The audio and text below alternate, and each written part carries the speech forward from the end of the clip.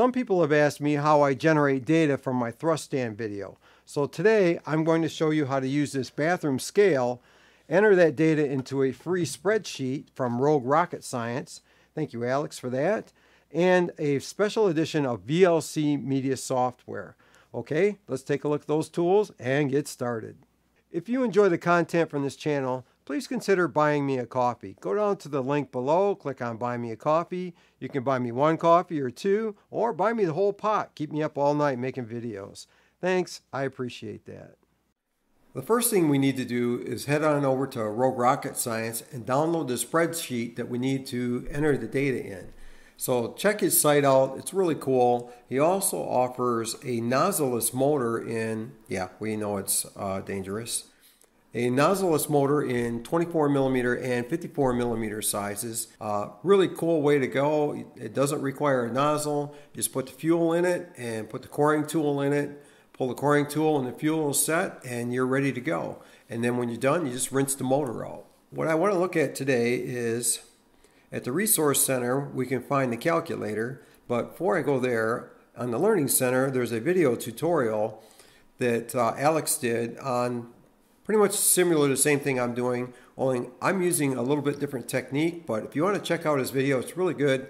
You can stop by here and check it out. That's roguerocketscience.com in the video section. So let's head on over to the resource and check out the free calculators. There are several of them listed, but the one that we're looking at today is the Thrust Stand Data Analyzer. And go ahead and click the download button and that will download it to your computer. Now, if you have Office or something like that, then you can open up the spreadsheet in Excel. If you don't have Office, you can also use OpenOffice, a free software that's easy to use and you can download that. It's open source. Or what I like to do is just upload that to my Google's folders. So I'm going to upload it to Google Docs and you can actually open it and edit the information in it right from there. And then everything stays right there. You can also view it from a tablet, phone, another computer, or something like that. So it makes it really easy to keep everything all in one spot. And that's how I'm going to do that today. So in the next screen, I'm going to show you where I've downloaded the spreadsheet and open in Google Docs. We'll stop there next. If you click on the link and it doesn't download the spreadsheet, then what you need to do is go ahead and download it here. If you try to edit it from here, you can't edit it. So I went ahead and downloaded it, and then you can either edit on your local computer or upload the file to Google Drive. And that's what I'm going to do where I can edit it. To play the data back, we need a special version of VLC Media Player. The latest version only goes about 8 frames and then it stops. So I have found a special version that you can download. It's open source. Anybody can modify it if they like. And with this one, you can advance 1 frame at a time and you can scrub backwards. Now I've tried several video players and this one works the best. So just start with this one and you won't be disappointed. Download that VLC Media Player and go ahead and install it, and then we'll look at it, what it takes to enter the data from there. I've opened up VLC Media Player and then I've dragged my file into the video player and we can take a look at how this works. So you can start by pressing the space bar and it will play. You can also just start by the regular play button here. Touch the space bar and it'll stop. And then you can drag or scrub until you find the thrust where it starts.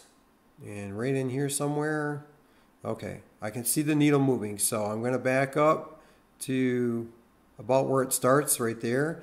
And then I'm going to hit the E key and advance 1 frame at a time. And as I advance to each frame, I want to take a sheet of paper and write down those numbers in order.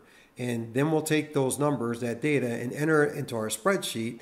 And then we'll have all the information we need. So let's do that next. I'll show you how that works. The first little bump there is maybe the igniter, and it starts around 10 pounds. You could just start at 5 pounds and then go to 10 pounds the next. The next one is 40 pounds. This motor is really lighting up quickly and coming up to pressure quickly. This is flexi fuel. The next number is around 50, and you just keep going and recording it on your paper. And this one hits up to 100. and then it comes back down. Record each stop as you go, and then again when you get to around 5 pounds, that's when you're going to stop the data entry. Then take all those numbers, put them in your spreadsheet, and then we'll come back and take a look at that. I've uploaded the file to Google Drive, and now I can open it and edit it. I've entered 30 because that's the amount of frames per second that I'm using on my phone. You can use 30 or 60. I prefer 30. It gives you plenty of data. You can use 60, but then you're going to enter a lot of data into the form. So it's your choice, whatever you want to do. So after I've entered the sample rate, which is 30, the propellant mass is in pounds. Now I usually mix mine in grams, so you might have to do a little conversion there. Just make sure you enter pounds in there, and then you'll be all set. So after you enter the amount of weight, then we start entering the data from the dial. And I always start with 0, that's already filled in, and then you're going to enter the amount of thrust in this area here. So I usually start with somewhere around 5 pounds of thrust. That way I know the motor is burning and running. Anything else it's like coming up to pressure, and I don't really want to measure that. So somewhere around 4, 5, 6 pounds, that's where I start entering the data. We'll pull up some data and start entering it here. The last data entry is located at the end of the column. Other than 0, it is 5. And next to the 5, we can see the burn time, which is 1.1 is listed. After we determine the burn time, scroll back up and enter it here. After that's entered, we can see a graph, but it extends too far. So the last thing that we have to do is delete all the cells below 0. I'll show you how to do that. I've scrolled all the way to the bottom, and now that they're selected, what I want to do is in this open area right here, right click, and then choose delete rows. In this case, it's 49 to 654. Whatever it says in there, you want to delete all the rows. Make sure you choose this one. Now, all the columns and all the rows are deleted up to the bottom of our document. There. So we end with 0, and let's scroll up. And there we go. There's our graph. And after all that's entered, then you end up with the data thrust versus time. And also, on the other side is some more information. And the total impulse in pound seconds and Newton seconds is listed. The burn time is 1.1, which is really good for a 38 millimeter motor burning flexi fuel or any kind of sugar fuel. And the total specific impulse of the motor is also listed. I'll scroll down a little bit, and the next graph is thrust versus time in Newton seconds. So if that's your language, you can go ahead and check that out there. But this works great. It's just pretty amazing. Thank you, Alex, for the spreadsheet. Enter your information there and download it to your local computer, and you'll have it in 2 places. And you can use this to design your own motor.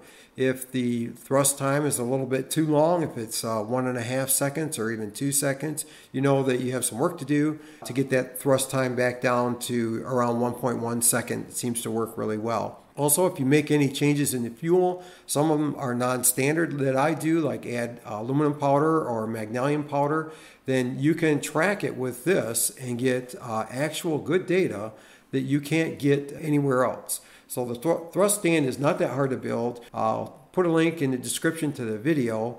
And so that's all for today. I hope you enjoyed this video. Give me a like, hit that subscribe button, and I'll see you in the next video.